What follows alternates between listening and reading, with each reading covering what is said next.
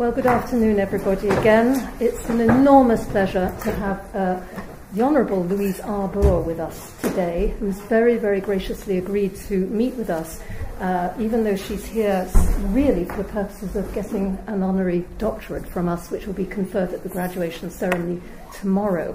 I've had the wonderful honorific task of being the orator to introduce Louise Arbour tomorrow, and to shrink a career as long as and distinguished as hers has been quite a formidable challenge.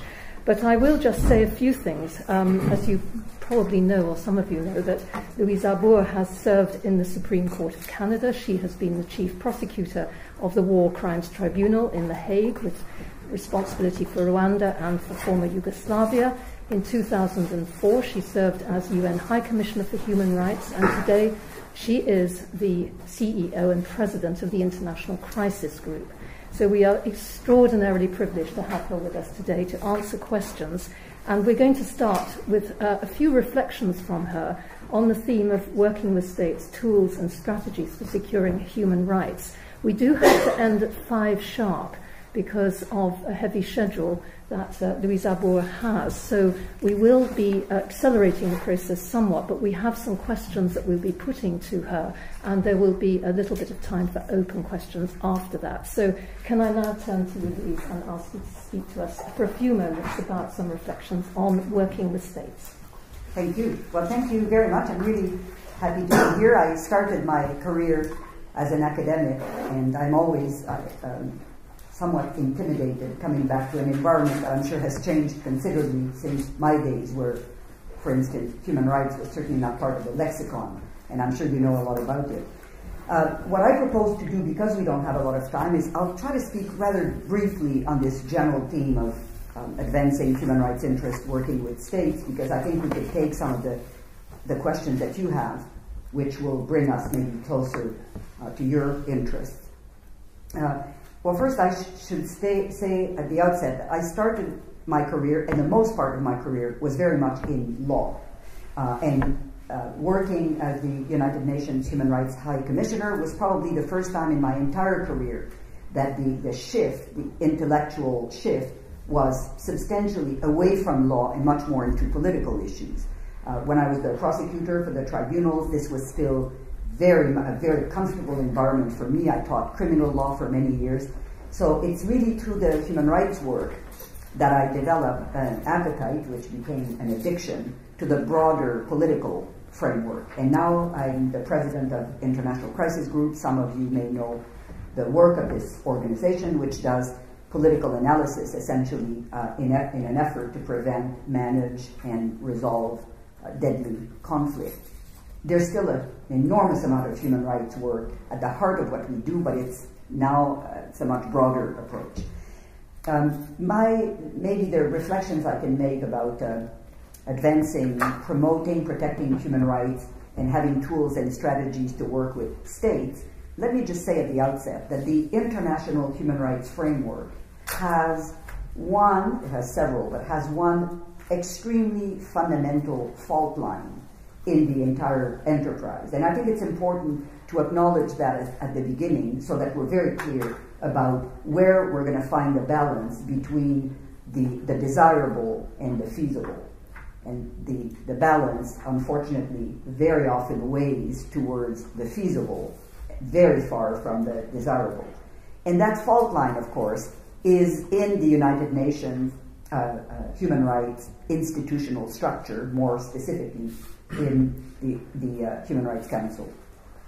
Again, I don't know your background, so I don't know to what extent you know all these structures. That's why I don't want to waste a lot of time at the outset. But as you know, the international human rights protection structure has essentially 3 pillars.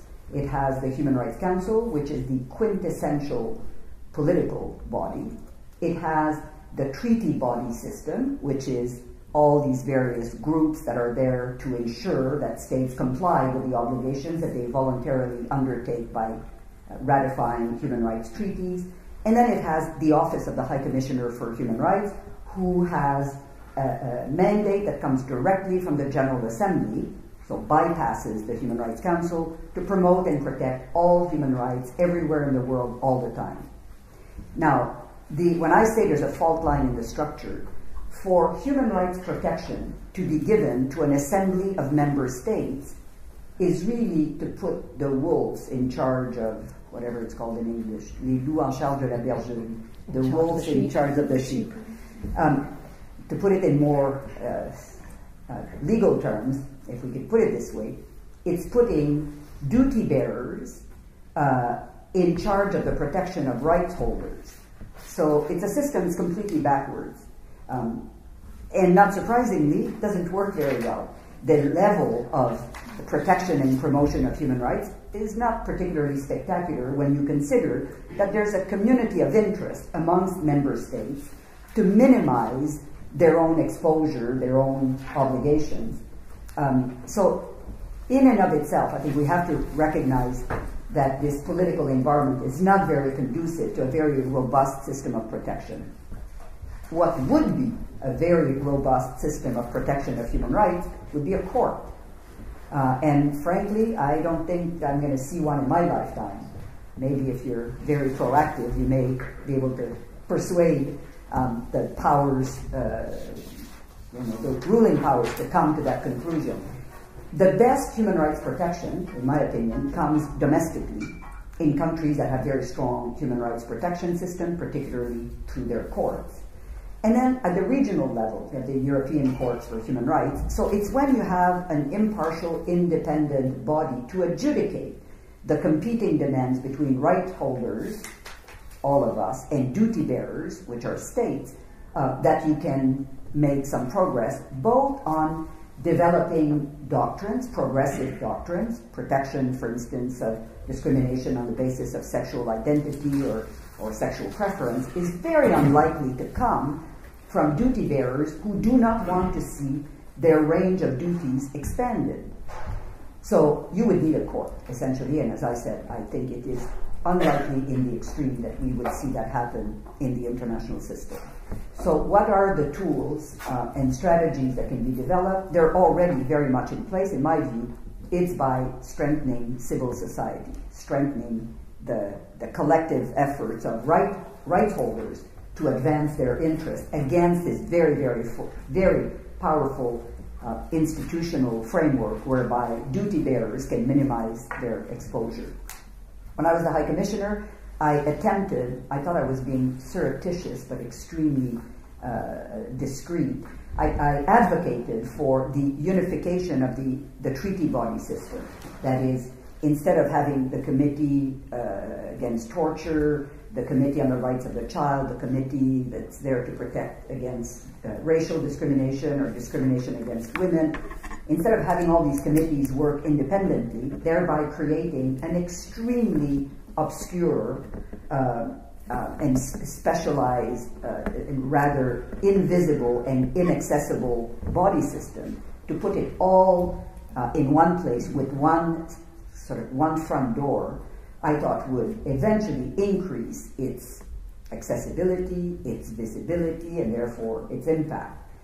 I thought I was, as I said, being very subtle, that to me this was also the first step towards eventually the creation of a court. I think unfortunately some member states were clever enough to figure that out, so it was an extremely unpopular idea which went nowhere as far as I could tell, at least during my mandate. So the tools and strategies, I think, for interacting with states to protect human rights, where we currently stand, will continue, I think, to have to be through extremely robust efforts by civil society actors. I think I've said enough just to give you the framework of where I come from on my thinking on these issues, and I'd rather turn to your questions so we could talk also about international criminal justice or any other issues that might interest you. Thank you. That was a marvellous synthesis of some critical points. Civil society, the importance of courts.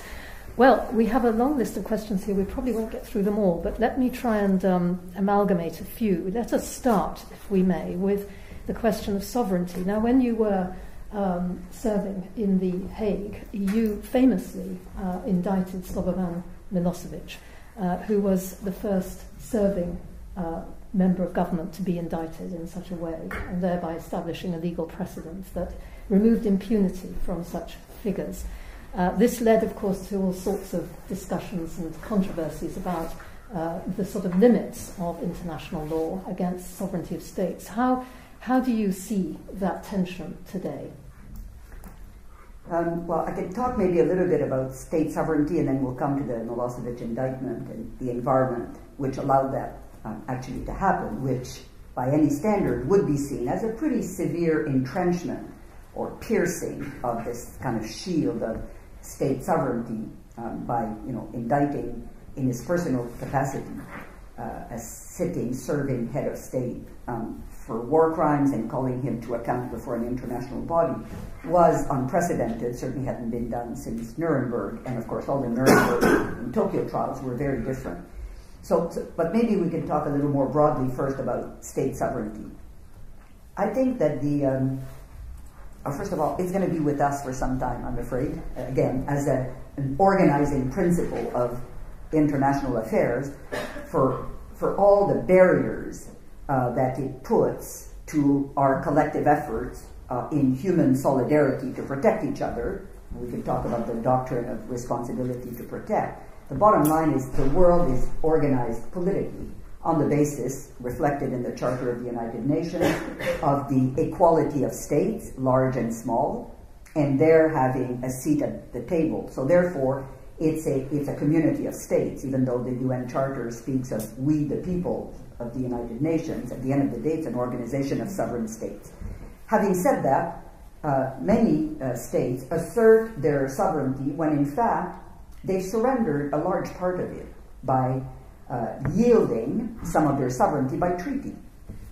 Every time they take they make commitments and take on obligations on a wide range of topics, not just human rights, in the financial sector and many sectors.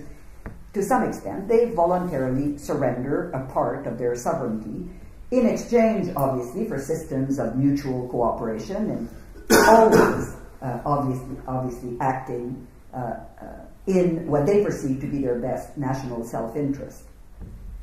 So I think we have to recognize that state sovereignty continues to be used as the shield against external scrutiny and international responsibility. To my great chagrin, but I think we have to recognize that, there is really no doctrine of international public interest in the United Nations. In fact, the organizing principle it's a kind of marketplace principle, which is that we have to assume that all states will act in what they perceive to be their best national self-interest, and from that collective self-interest will emerge an international kind of good or public interest. And it's in fact, in a sense, surprisingly, even the dominant doctrine in the Security Council, which is, of course, the only fully coercive body that can override state sovereignty within the confines of the protection of international peace and security, defined, I think, pretty broadly now by the Security Council when it fits, when it suits its purposes, takes a generous view of the concept of international peace and security, and then it can act in a coercive manner, imposing sanctions, and ultimately even supporting military intervention. So the organizing principle, as I said, even in the Security Council, even in the 5 permanent members who have a veto, so the ultimate sort of power in the Security Council, is premised on the basis that states act in what they perceive to be their best national self-interest. The Security Council, members of the Security Council don't swear an oath to override even their national interest for the benefit of mankind. It's not the organizing principle. So I think this is still very important to recognize, particularly from those of us who do a lot of advocacy. I find it at times very repugnant to have to make an argument when you want a state to do the right thing, to try to persuade them that it's in their best self-interest to do so, when in fact that's not the right argument. The right argument is that it's the right thing to do. It's a normative, kind of moral argument. But that's not the way it works. The trick to make them act, is to repackage the argument, find the advantage that then you try to sell to that state. That's the reality, despite all the rhetoric of the common good and some form of political altruism That's rhetoric. I mean, the bottom line is diplomats have instructions to advance and protect their interest, reflecting this kind of clash or coalition of sovereign states advancing what they perceive to be a common good that suits their purposes. So in that context, the creation by the Security Council of the International Criminal Tribunals, first the one for the former Yugoslavia and for Rwanda, in my view, was probably the most, in a sense, almost serious affront to the principle of state sovereignty, because it was, one, a coercive measure taken by the Security Council, as opposed to the International Criminal Court, which, as you know, is created by treaty. So states voluntarily undertake a series of obligations and agree to submit themselves to the scrutiny of the International Criminal Court. Some seem to have lived to regret it. There are many African states now seem to be questioning their wisdom in having taken these obligations, and some of them, in fact, are in default of assuming the obligations they undertook. But in that sense, they can't blame anybody but themselves. They undertook that voluntarily. When the Security Council created, let's start with the International Tribunal for Yugoslavia, as you know, it was at the height of war, on the back door of Europe, with I think a daily demonstration of impotence of the international community to resolve the conflict, and to bring a termination of that deadly conflict, and a catastrophic failure to protect innocent civilians who were caught in the crossfire. And I think it's fair to say that the international community, written largely, was starting to feel tremendous pressure from public opinion. It takes a long time to mobilize public opinion, particularly if you think of mobilizing in America to interfere in the Balkans, or in America and Europe to interfere in Darfur. But when the mobilization starts in democratic governments, it's felt very strongly. And I think there was tremendous pressure. When we were watching, the siege of Sarajevo every night on television for days and days and days and months and almost years before something was done, there was a real call for action. Security Council turned to the creation of these tribunals, which was unprecedented, as I said. Nothing had been done since the Nuremberg trials.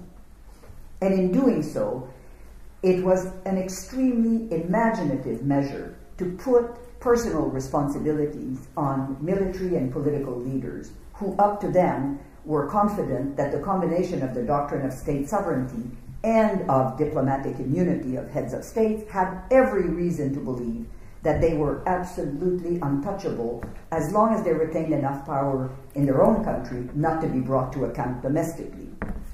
So the tribunal was launched, and the fact that, first of all, Milosevic was indicted in May of 1999. The tribunal was created in 1994, I want to say, 93 maybe, but it took a long time, almost a year, to be actually operational, and then Rwanda was added to the prosecutor's responsibility.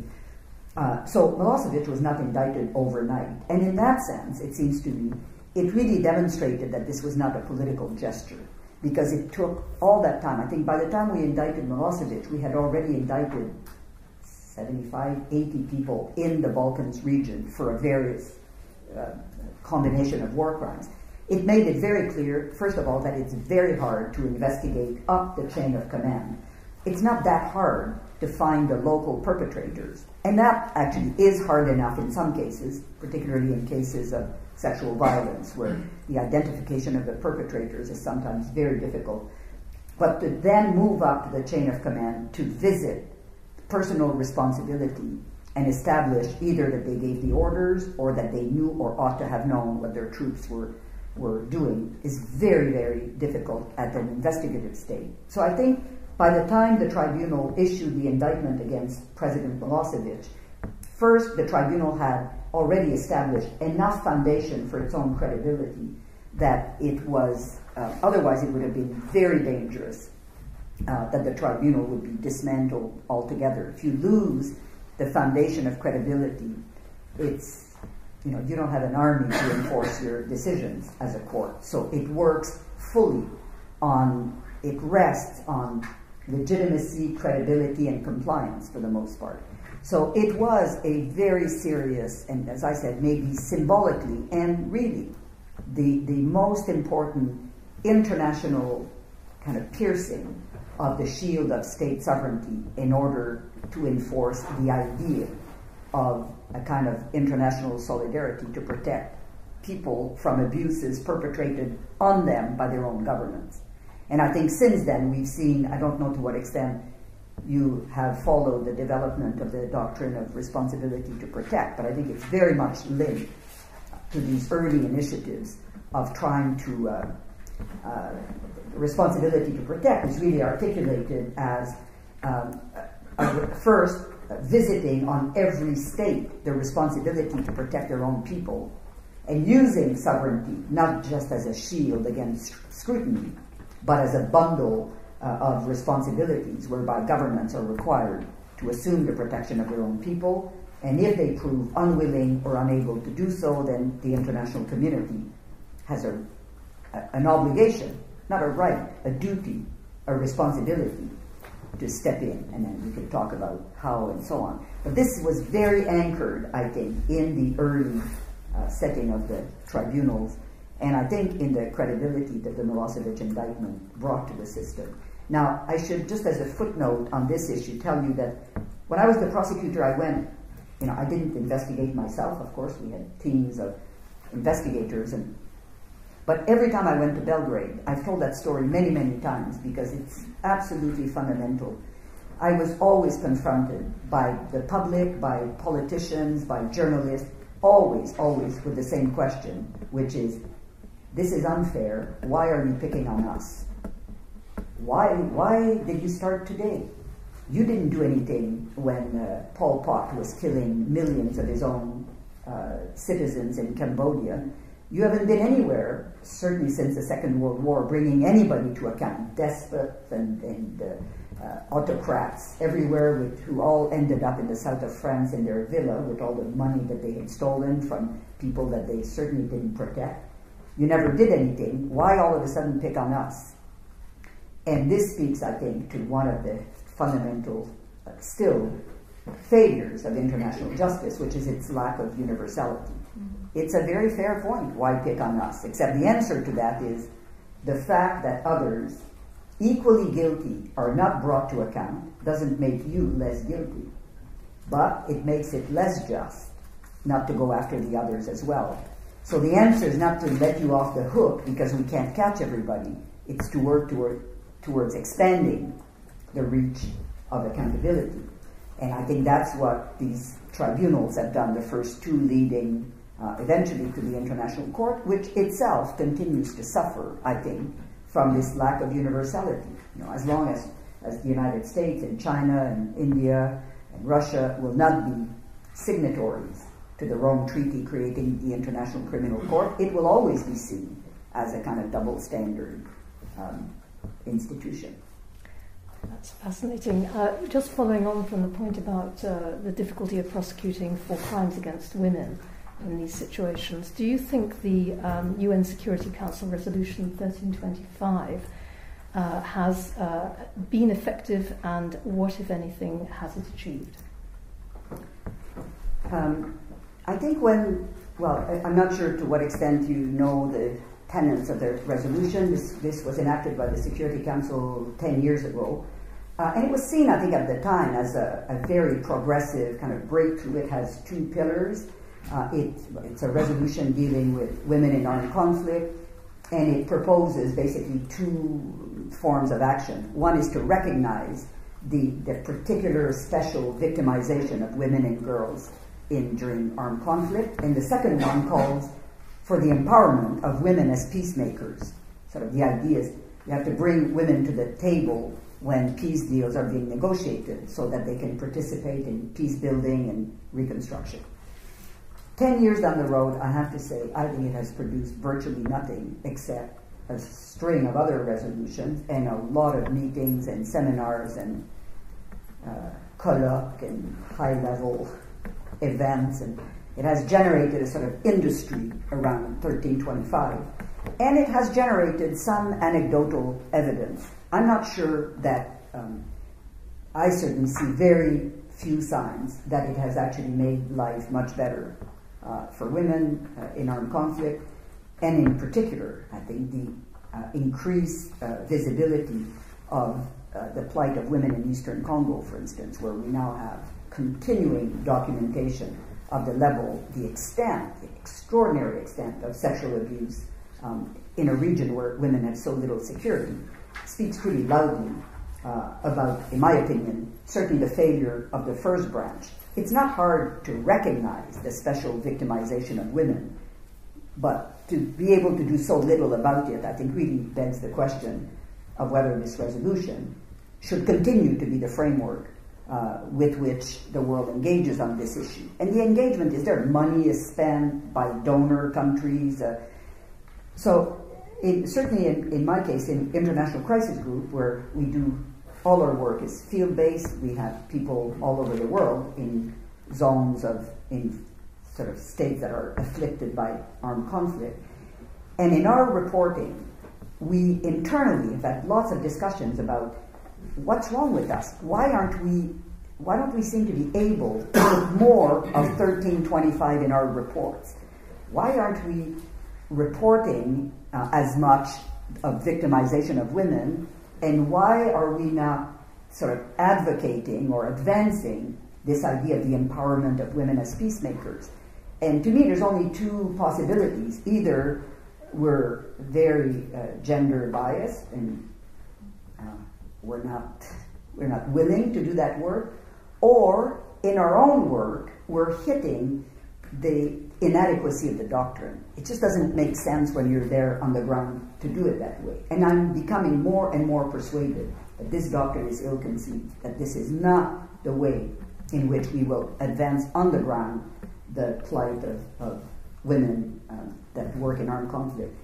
And I haven't finished with my colleagues thinking through how we will actually position ourselves and articulate maybe a more palatable alternative. The reason for that is, in my own thinking, certainly what I have in mind now I think would be a hard sell internationally, but when you work in conflict situation and you look at power, conflict, and certainly conflict resolution and protection during conflict is all about power.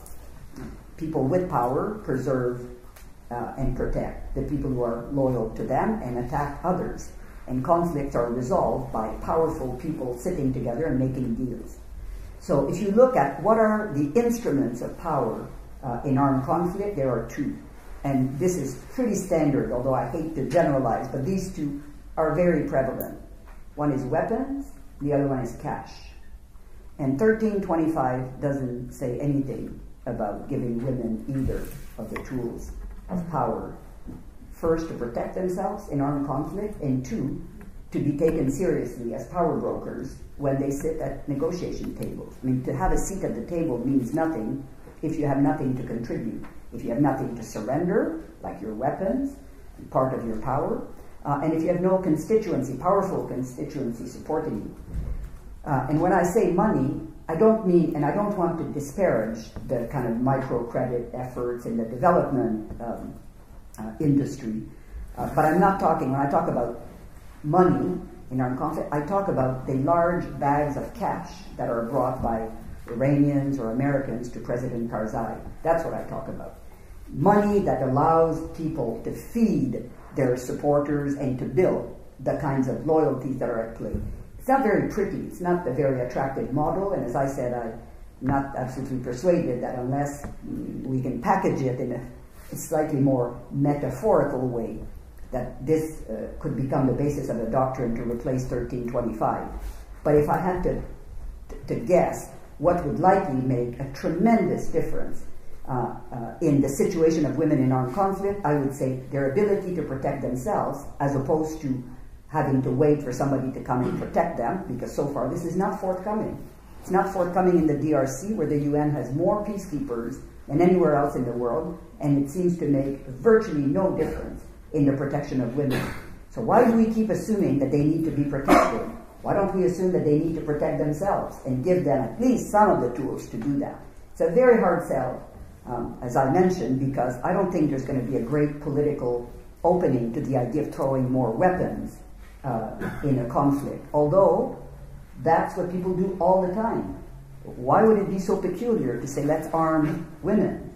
I could hear already the outcry that would come, as though we weren't doing exactly that to advance the interest of other groups. But I know that intuitively there'll be a tremendous pushback against the idea that we should give women the tools to protect themselves and call them what they are in armed conflict. It's called an AK-47, not a microcredit.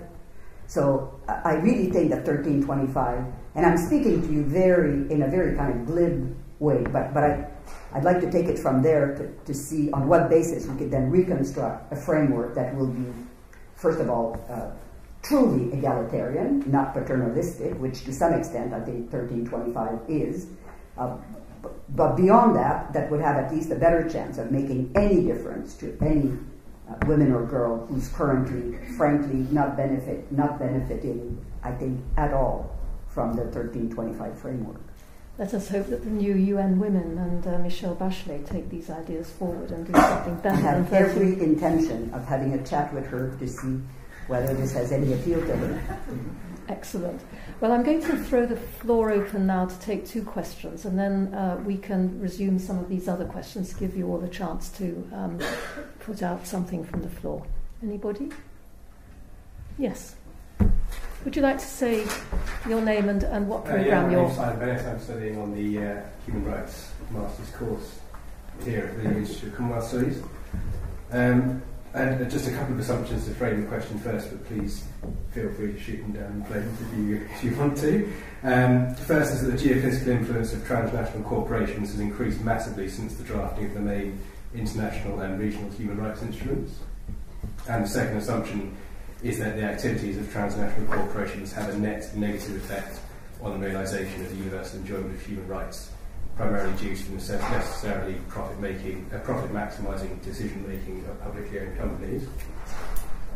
And so the question is then, what changes need to be made in the systems of the UN and of international law in order to ensure genuine substantive protection of human rights in the face of the seemingly inexorable rise of economic globalisation?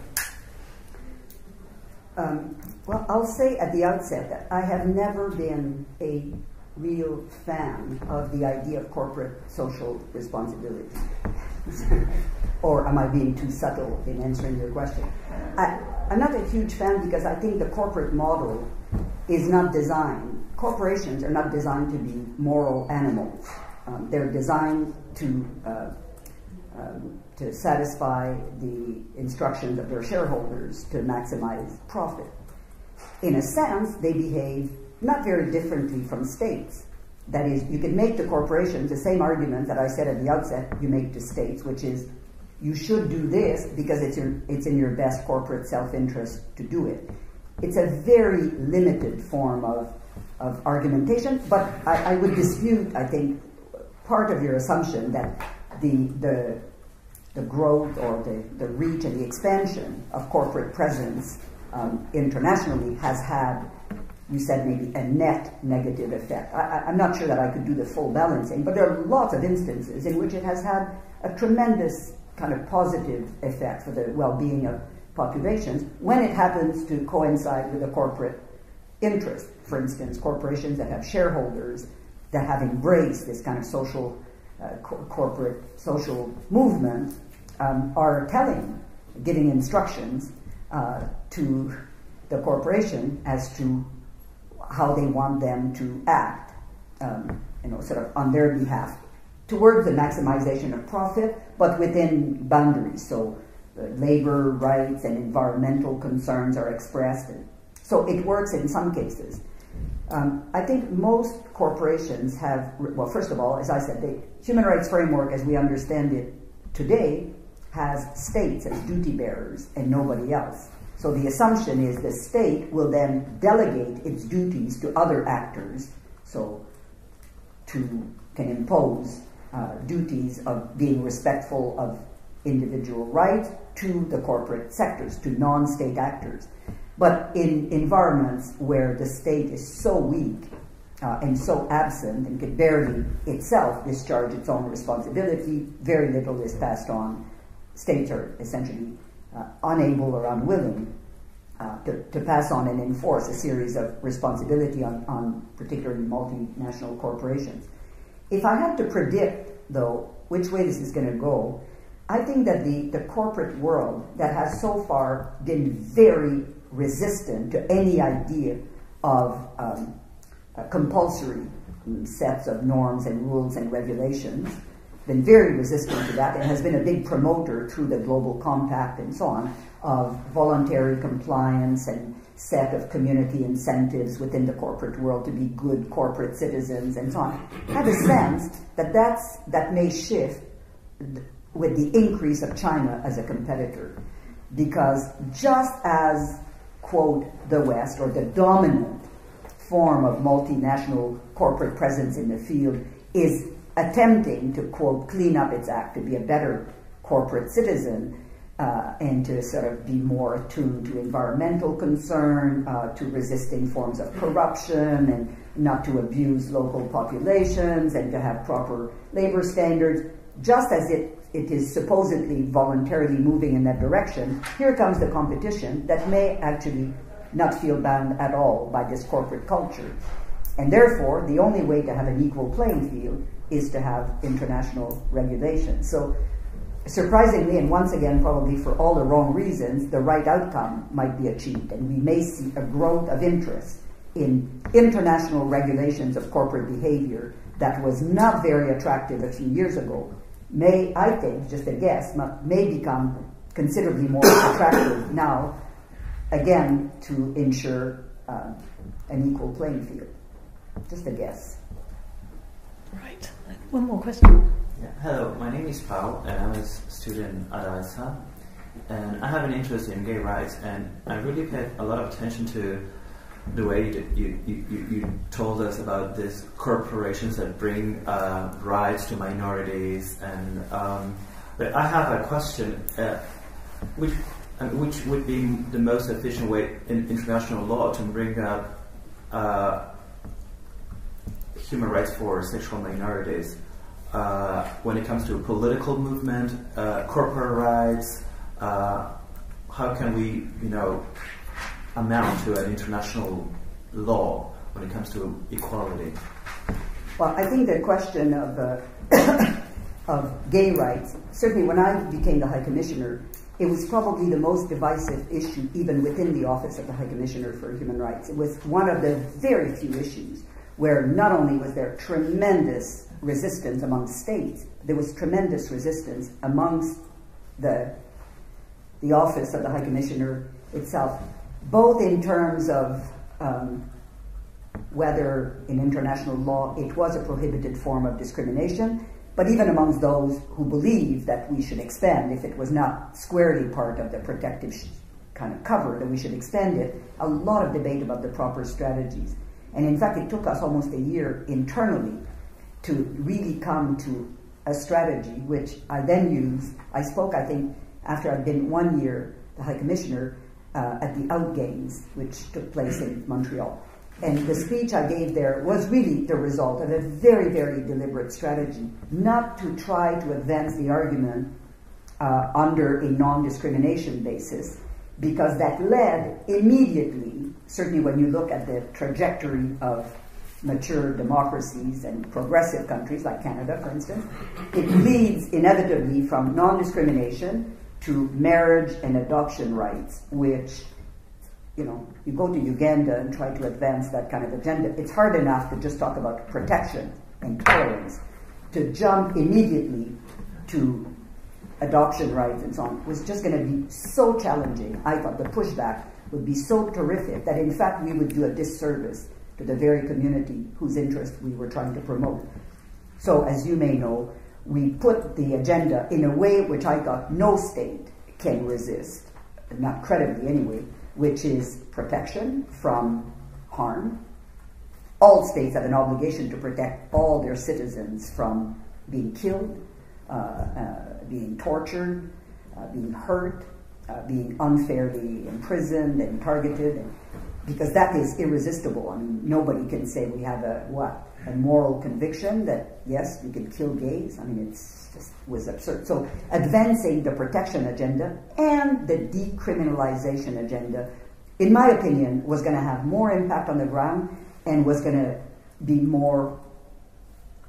easier to advance. But I could tell you, coming from a country that had done all that thinking, to me it was such a step backwards. It was killing me to think this is how little we can really achieve in this day and age, having gone through all the more progressive views. But I continue to think that this was the right course of action.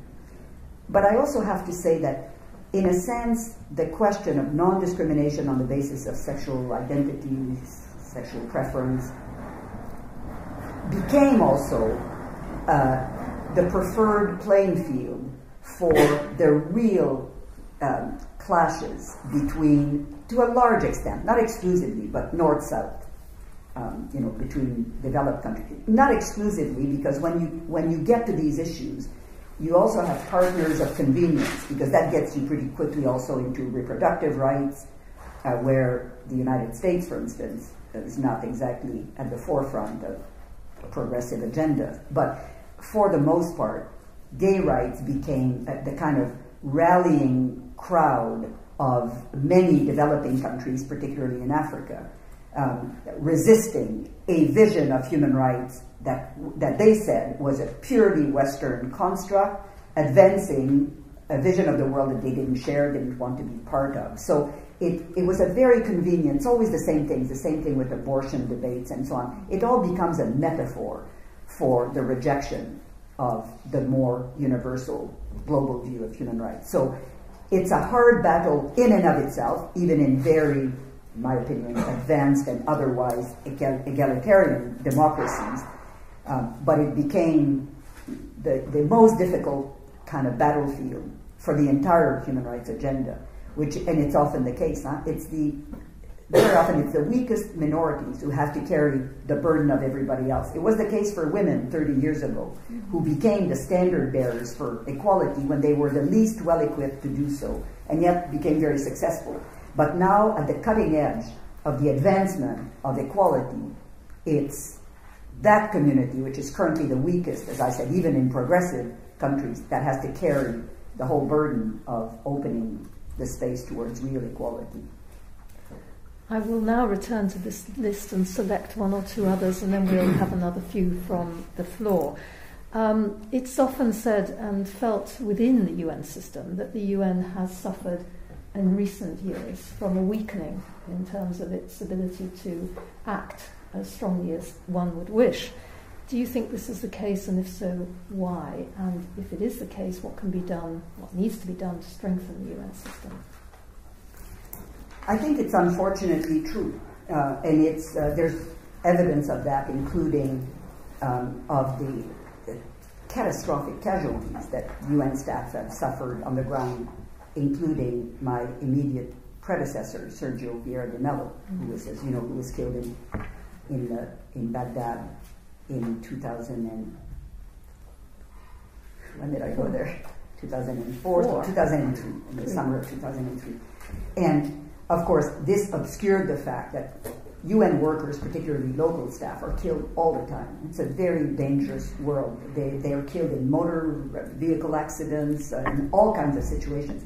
But this, in a sense for the UN, the killing of Sergio and his colleagues in Baghdad was the 9/11 of the UN. It was the visible, again, real sign of the UN now being targeted as UN. This was not just kind of side casualties of the work. And I think it disclosed a vulnerability that the UN had never felt, I think, before, and it was repeated on several occasions subsequently. I think it's also weaker because it is it lacks cohesion, and people attribute all kinds of bad things to the UN, but it's like talking about the U.S. America is a very complex society, and to say the Americans are like this is, first of all, not all that helpful, but it taints a lot of people who don't deserve at all the criticism, who in fact share exactly that sentiment. So the UN is accused of all kinds of things, when in fact some of its parts are working amazingly well, particularly what are called the funds and programs. the field agencies, ranging from UNICEF to WHO. There's a range of service delivery. So the less political the UN is, the more field work, humanitarian development, service delivery capacity it exercises, the better it is, and the better it is perceived, although a lot of it is not extremely visible.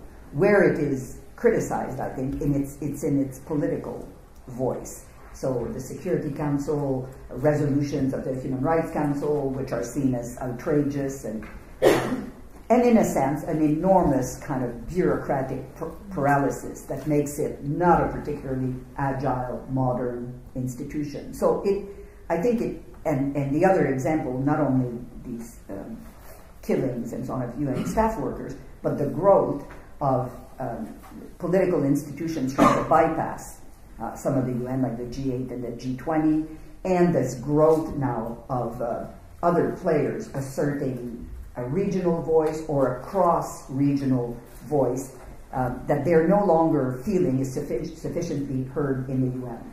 This is in part, I think, reflected by the profound crisis of legitimacy of the Security Council, where it's not the right powers that are represented, and the inability of the UN to, in a sense, reinvent itself.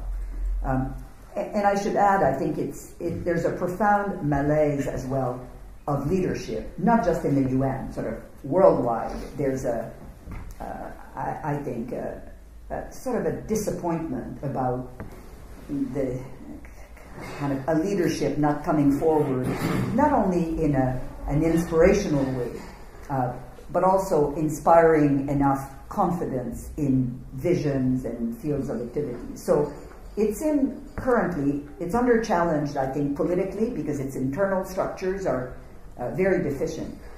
All the reforms, initiatives that I've been privy to, when Kofi Annan was the Secretary General, he initiated a tremendous effort at reforming the Security Council, the Commission on Human Rights, which became the Human Rights Council. So they were efforts, but in a sense, they were still inside the box of what we talked about originally, which is state sovereignty. I think the United Nations, I think we need, it's critical that we have a universal organization. The G20, for all its increased inclusiveness, is still not inclusive enough. I mean, the small states, and there are lots that are not included. So we need an organization that is truly universal. But I've never heard anybody think seriously outside the box, asking whether an organization of states, exclusively of states, is the way to the future, particularly when you see the growth of civil society organizations that are occupying, for instance, in the humanitarian sector, the delivery of humanitarian aid is 10-to-1 done by private sector civil society actors, not by the UN, which is just a coordination umbrella. So, again, if you think of national organizations of governance, like parliaments, for instance, you very often have the territorial representation of various districts, and either to an upper house and lower house, you have two forms of representations. And so it, to me, sort of begs the question of whether it's not just the Security Council, it's whether the General Assembly should not have, for instance, two layers, one representing states and another format. I'm not sure, I haven't thought this one through. I'm the champion of half-baked ideas that I just plan and I move away, and I just hope somebody's going to have the energy to flesh it out. But if you could have a United Nations that represents we, the peoples of the United Nations, through our state representation, but also maybe in a two-layer, a form of representation of interest groups, civil society actors, maybe divided by world population. I don't know how it would be done. It's very challenging. But that's the kind of reform that is much, much more far-reaching than asking whether you'll have two more permanent members of the Security Council, and which I don't want to say is rearranging the chairs on the deck of the Titanic, but not exactly, it's not quite as inspiring as thinking in a very radical way about how the world governance needs to position itself. Wonderful radical thought there. Yeah, I'm the champion, as I said, Absolutely. of radical half-baked. And it's easier when I don't belong to any institution, so I can speak very freely. Can you imagine saying something like that when I was an Under-Secretary General? I don't think so. We have time for one quick question, and then we must close. Anybody want to venture one? Over here. Building on the accusation that the UN the system is weakening, and in respect of North Korea's increasing norm-violating behaviour and belligerent attitude to even close allies, do you think there's any hope in engaging the state in a dialogue on human rights through the UN? Engaging North Korea on a dialogue on human rights. Well, you may be actually interested to know that I assume there still is, but there was when I was the High Commissioner, a resolution of the Human Rights Council which required the High Commissioner to have a dialogue with North Korea. So I had the pleasure for 4 years of attempting to have a dialogue with North Korea on human rights, which consisted of North Korea wanted to be in compliance with that resolution. So I would call the ambassador once a year. He came to see me. We had our dialogue on human rights, and I could report to the Human Rights Council every year that in compliance with resolution, whatever it was, I'd had a dialogue with North Korea on human rights. This is so typical. And he was very gracious. He came every year, told me all his list of grievances against my behavior, including that I had promoted gay rights and I'd said bad things about North Korea and I had done all these terrible things, and that I should be in Guantanamo, not in Pyongyang. And so that was our dialogue. That was his part of the dialogue, and then I had my part of the dialogue, and then I reported to the council we had had a dialogue. I don't think that the promotion of human rights through international efforts is likely to yield much in the current environment. And yeah, what can I say? It's just not. And we now work in a crisis group. We do a lot of work on the Korean Peninsula. And frankly, I think there's more hope of developing a political strategy for conflict prevention using that environment, because then, again, I come back to my theme of working on the interest of actors. All the actors in the region in particular, but when you're facing a nuclear power, all actors have an interest in a smooth transition, in the transition of power in North Korea, and in a political engagement that will, I think, at least prevent what could be a catastrophic loss of life and so on. So between the two, I think my pathetic dialogue with North Koreans on behalf of the international community on the advancement of human rights, I think is sort of a non-issue compared to the need to have a political engagement with the country. Well, I'm afraid we have to end it there, but it's been an immensely rich and wonderful occasion. Thank you so much for addressing our students. Let us all join me in thanking you.